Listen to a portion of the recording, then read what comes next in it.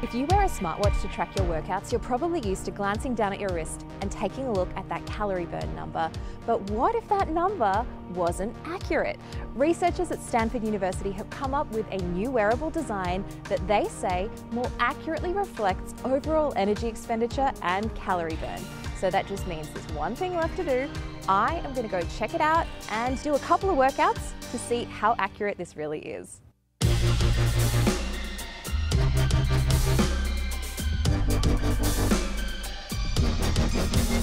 There are plenty of reasons why people want to track calorie burn, but a big one is helping to manage your weight. This is Patrick Slade, a graduate student at Stanford. He's showing me his new wearable with two sensors worn on the upper and lower part of the leg, where most of your energy is used during exercises like walking, running, stair climbing, and cycling. Okay, so tell me why traditional smartwatches and wearables that we wear on our wrist aren't necessarily as accurate as something that's measuring from our lower body. Yeah, people are often really confused when I tell them that smartwatches have 40 to 80% error, which can be a lot. And so the challenge is if you use heart rate, it's actually not directly related to the energy that you're expending. So if your muscles are burning that energy, your heart rate is just pumping blood through your body, and it's has a bunch of different factors which affect it, like how tired you are, if you had coffee, if you worked out previously. So this kind of time history makes it really volatile. So we're using just the actual leg motion, and from that kind of extracting what the muscles are doing. Most wearables worn on the wrist calculate calorie burn by starting with 4 pieces of information: your height, weight, age, and gender.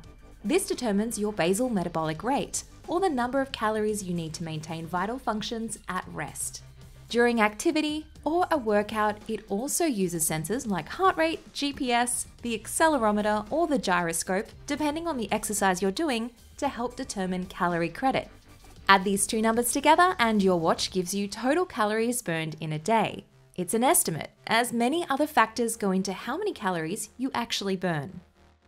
To test Patrick's claim, I climbed into the most scientifically accurate system to measure energy expenditure in the lab.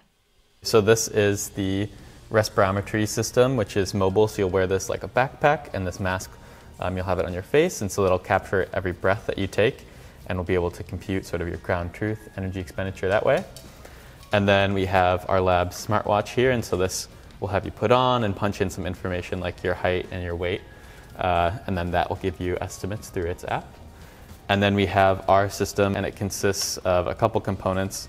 So here's our microcontroller battery and the 2 IMUs. So you'll wear it like a waist pack, and then we'll put these on your legs.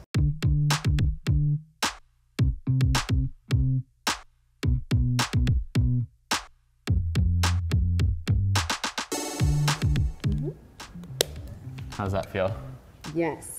Good. If only I had this throughout the whole pandemic, I would have felt much cooler. Patrick's system also needs vitals like weight and age to make its calorie calculations. And before I start working out, we take a baseline reading from the respirometer, then I'm good to go. Okay, I'm going to do a nice leisurely 5-minute walk on the treadmill. So let's start, Patrick. I'm ready when you are. All right, let's do it. All right. It doesn't feel that hard to wear or anything. I think the real test will be when I'm running. You can go ahead and climb up. All right.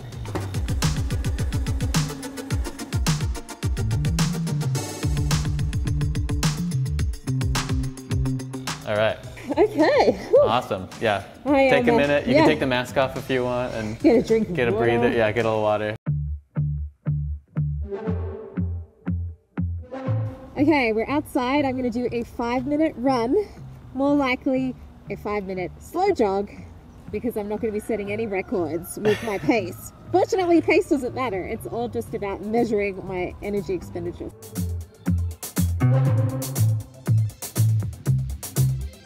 All right. And go ahead and stop. If only you could hear how deep and heavy my breathing was. I mean, you probably can. Very Darth Vader. Alright, so I'm going to target about 80 RPM. Let's see. There we go. All right, and you can go ahead and stop. Woohoo!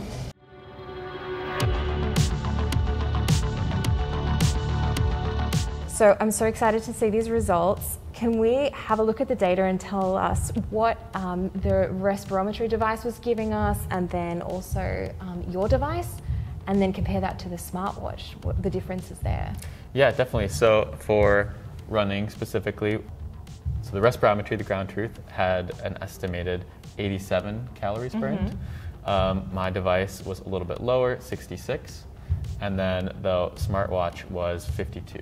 Wow, so it was significantly lower Yeah. on the smartwatch. Yeah. I was not expecting that. I was honestly expecting to see the watch to overestimate my calorie burn instead.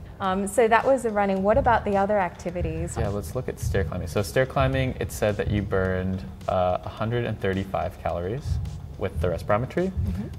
My system said 110 calories.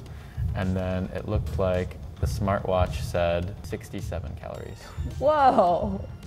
And as a percentage of error, what's that? That's huge. 62%. 62%? Yeah.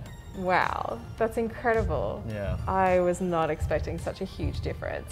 On average, across all the exercises, the leg wearable had a 14% error rate, while the smartwatch was a staggering 58%.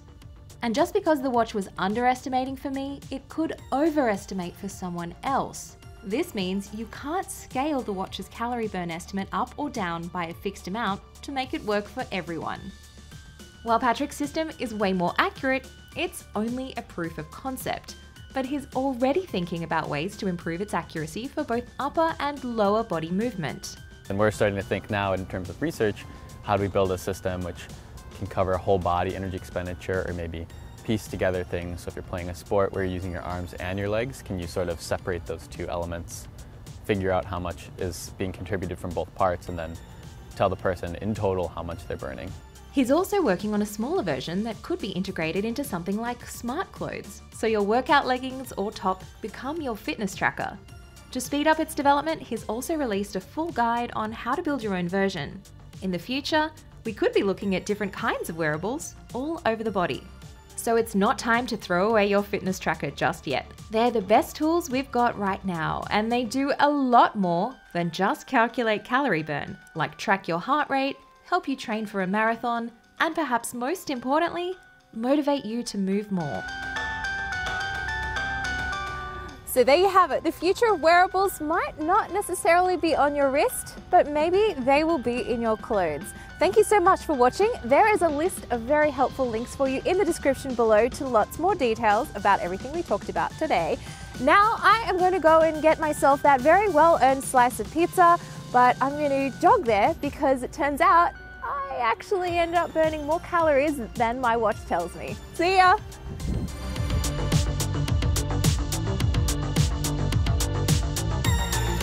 How's that? Okay, let's stop the workout. Oh. Guess he didn't hit record properly. Oh no! One more. Okay. Take a minute. Yeah, I'll take a minute.